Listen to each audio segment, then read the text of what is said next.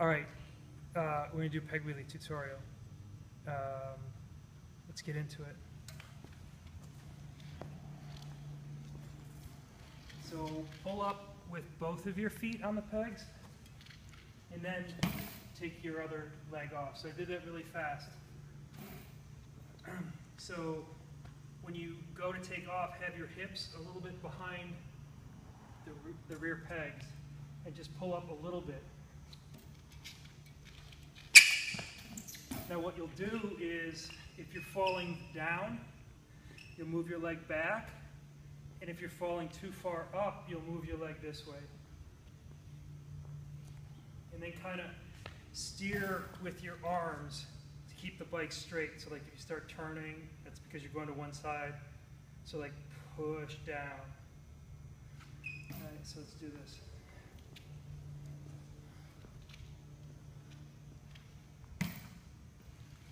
So you just work on going a little bit at a time, and if you have to do this, this is the other thing you can do, is like practice it like this by stepping off to get your balance.